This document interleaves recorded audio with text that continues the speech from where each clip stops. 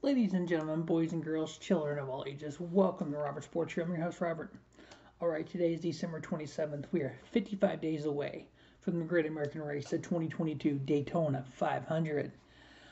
Whew, we are getting there. We are almost halfway there. We are at 55. We started at 100.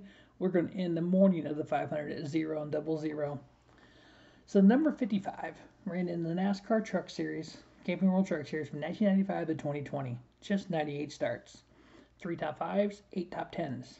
Of those 98 starts, 61 for the Ford, 28 Dodge, 9 Chevrolet.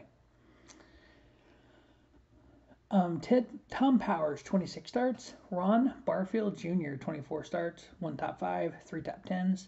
The late Tony Roper, 20 starts, 1 top 5, 3 top 10s. Dave Rezendes, haven't heard that number in a while, or that name in a while, 8 starts, 1 top 10. In the NASCAR Xfinity Series, 1983 through 2018, 332 starts, 2 wins, 18 top 5s, 42 top 10s. Of those 332 starts, 129 for Ford, 128 for Chevrolet, 31 for Toyota, 25 Pontiac, 15 Oldsmobile, and 3 Dodge. Tim Fedewa, 382 starts, 1 win, 6 top 5s, 16 top 10s. Jamie Dick, 43 starts. Robbie Gordon, 39 starts, 1 win, 7 top 5s, 13 top 10s. Michael Rich, 23 starts. Bobby Doddard, 15 starts, 1 top 10. Phil Parsons, 10 starts, 4 top 5s, 5 top 10s. Mark Green, 10 starts. Now, I knew when I think of the number 55, there's so many different drivers I think of in the NASCAR Cup Series. Michael Waltrip, obviously, Phil Parsons, Kenny Wallace, Bobby Hamilton. I did not realize how many drivers drove a significant number of races in the 55. So in the NASCAR Cup Series, from 1949 through 2021, the number 55 had 1,108 starts, 13 wins, 94 top 5s, 234 top 10s. Of those 1,100 plus starts, 314 by Chevrolet, 303 by Toyota, 192 for Ford, 163 for Oldsmobile, 78 for Pontiac, and 55 for Dodge. Michael Waltrip leads the way with 130 starts, 3 top 5s, 9 top 10s. Tiny Lund, 119 starts, 4 wins, 24 top 5s, 48 top 10s.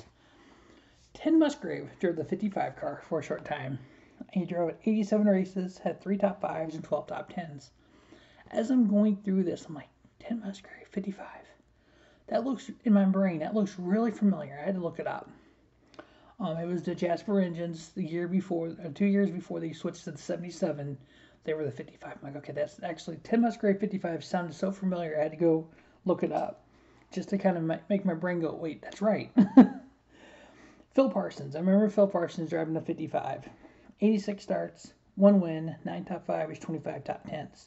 Kenny Wallace, a square D for Eddie Petrie, 68 starts, 4 top 5s, 11 top 10s. Bobby Hamilton, 55 car, 67 starts, 1 win, 3 top 5s, 10 top 10s. Benny Parsons, I remember when he drove the 55 Copenhagen car. 66 races, 1 win, 17 top 5s, 30 top 10s. Brian Vickers. If I think about it, I can picture Brian Vickers in the 55, 60 starts, 1 win, 8 top 5s, 19 top 10s. Junior Johnson, 42 starts, 1 win, 5 top 5s, 17 top 10s. Mark Martin. Took me a little bit, but it's like my brain cannot picture Mark Martin in the 55. But after a minute, I'm like, that does sound familiar. 39 starts, 5 top 5s, and 13 top 10s. As I've done this, to just, again, I started watching NASCAR in 1986. So through the 90s, I was really hardcore about, obviously then we didn't have the internet. So it's like you would go down and get the morning paper, write the stats down. I'd keep track of everything and try to see how accurate I could be compared to what they would show on the TV. I mean, I could literally write the car numbers down at the end of the race and know exactly who drove what car. Every year, I got a notebook out. I wrote down number 0 through 99, and then as during the off season, as they would announce stuff, I would write it down. Daytona Speed Weeks, Speed Channel would be free. I'd be like, okay, I'll be writing down who's driving what car. Now you just look it up on the internet. But yeah, it was. I can remember, the '90s doing that. It's like so many different numbers, like just you can associate with different drivers. But that is the number 55. We're 55 days away till Daytona. Cannot wait. It's going to be a super great season in 2022. As always, thanks for watching Robert Sports Show, and don't just have a great day. Have a spiffy day. Robert Sports Show, your YouTube leader in sports talk content.